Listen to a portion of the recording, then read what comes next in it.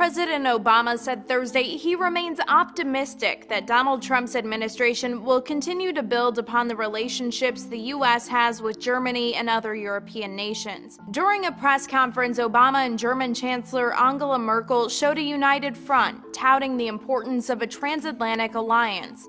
If that voice is absent, or if that voice is divided, we will be living in a meaner, harsher, more troubled world. Trump has been critical of some of the country's alliances. We're protecting all of these countries. They have an agreement to reimburse us and pay us, and they're not doing it.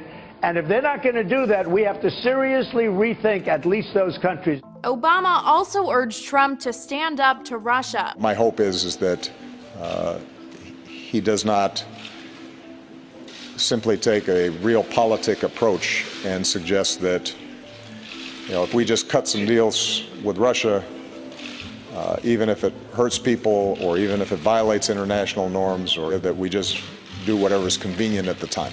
The remark was a rare post-election rebuke from Obama. The president has generally put on an optimistic tone about Trump, predicting he'll temper his rhetoric in order to focus on governing. In a big, complex, diverse country, the only way that you can be successful is by listening and reaching out and working with a wide variety of people.